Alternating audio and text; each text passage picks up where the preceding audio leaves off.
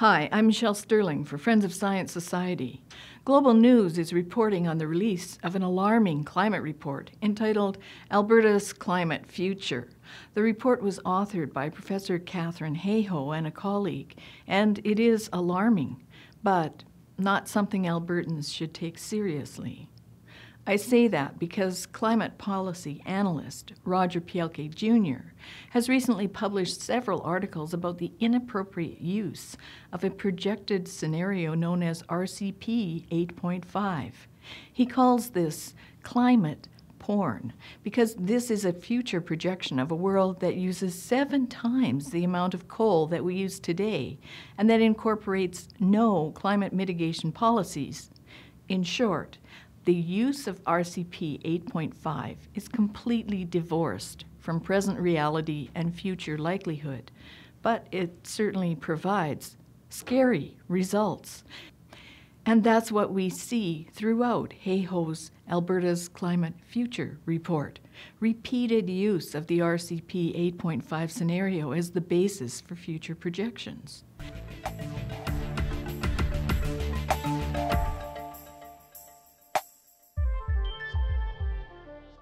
She also compares the extreme RCP 8.5 scenario with the RCP 4.5 scenario, but Roger Pielke Jr. has pointed out that these scenarios were not meant to be compared in this way. Many experts in the field of climate modeling have repeatedly said that climate models are useful for understanding climate, but useless for predicting climate. Physicist Freeman Dyson said this in an interview with filmmaker Marine Pools. Climate modeler Mototaka Nakamura published a book in which he said of climate models, "Our models are Mickey Mouse mockeries of the real world."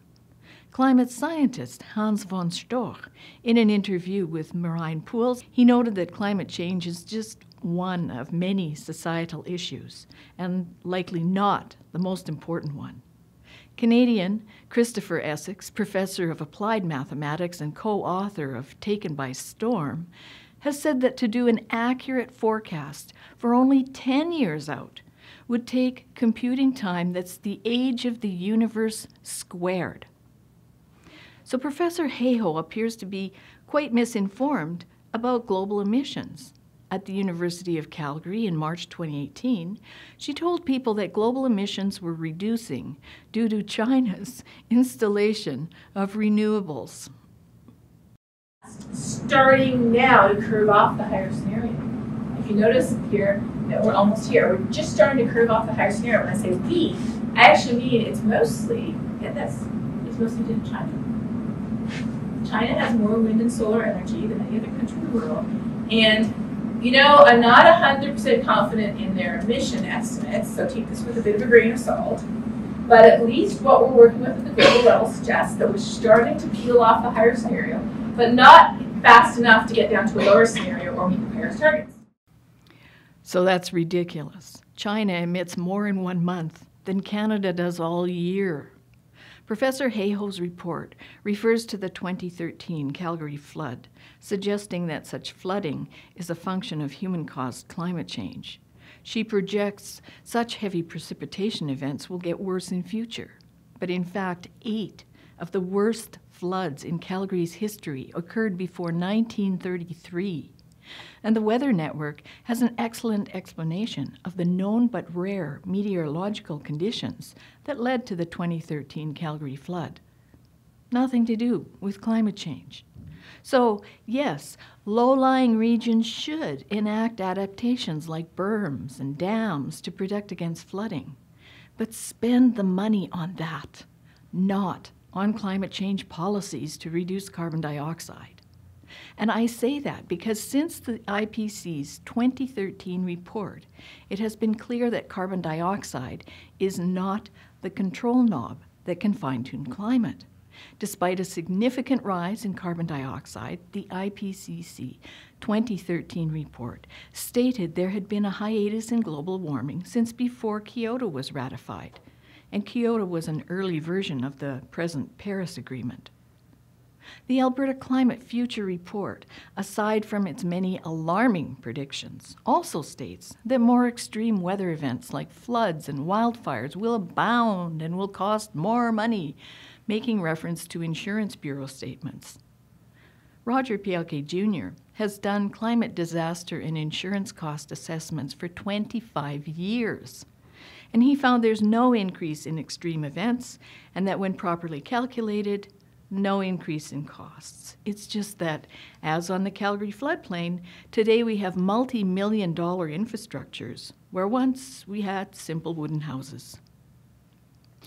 Indeed, CBC was forced to correct such insurance bureau claims, as Robert Muir, professional engineer, showed that urbanization is more responsible for urban flooding, not increases in precipitation.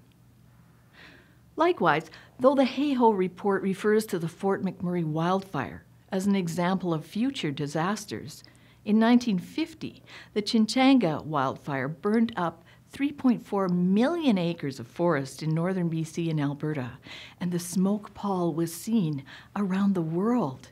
People thought the apocalypse had arrived.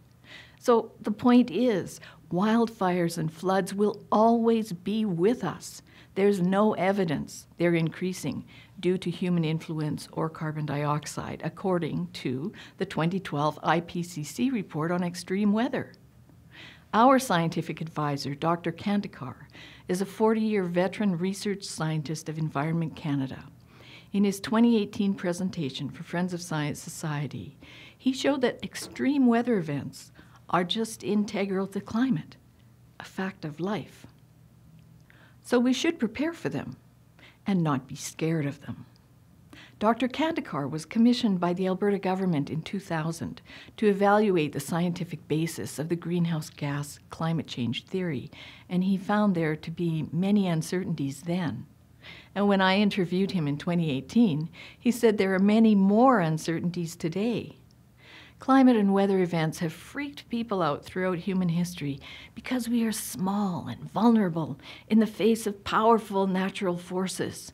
Climate reports, like Alberta's climate future, based on the most extreme scenario, cast with alarming projections 100 years out, will likely end up diverting money from necessary berms and dams or fire breaks that would protect us, diverting money to useless climate projects like wind and solar farms that actually cause some warming rather than reducing it.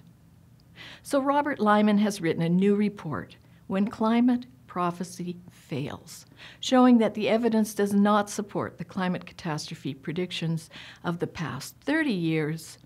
Why would we believe them for the next 100? Climate will always change. Prepare. Don't be scared. If you appreciate the work that we do, bringing open civil debate to climate and energy policies, please donate $10 or more and help us bring the climate conversation back down to earth. For Friends of Science Society, I'm Michelle Sterling.